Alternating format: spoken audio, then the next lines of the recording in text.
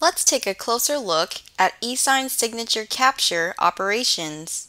In this video, we'll review capturing signatures as well as other options. So I've opened the demo file and I've already registered the plugin in live mode. Next, let's navigate to the Capture Signature tab. This tab allows you to sign and bind a signature to text.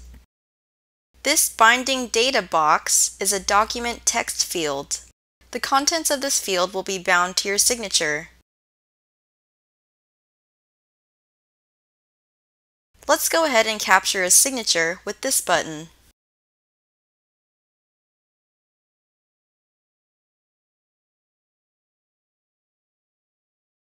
Here we can see it is now signed.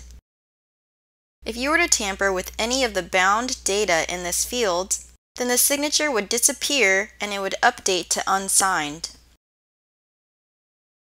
I'll go ahead and edit this and commit the record. Notice that the signature is no longer bound. To restore the signature, simply replace this field with its original data. Now the signature has been restored.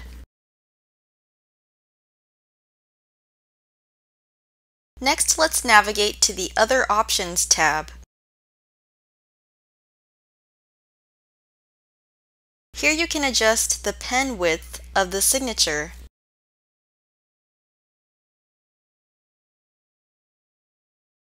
Below, you may render the signature from the text and data. Lastly, you have the option to save the signature as an image. Specify the path here. Ensure you add a supported file extension.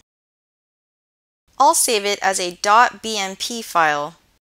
Then select Save Signature. A result of 0 means success. Here's the signature image that was just saved. For more information, please visit productivecomputing.com.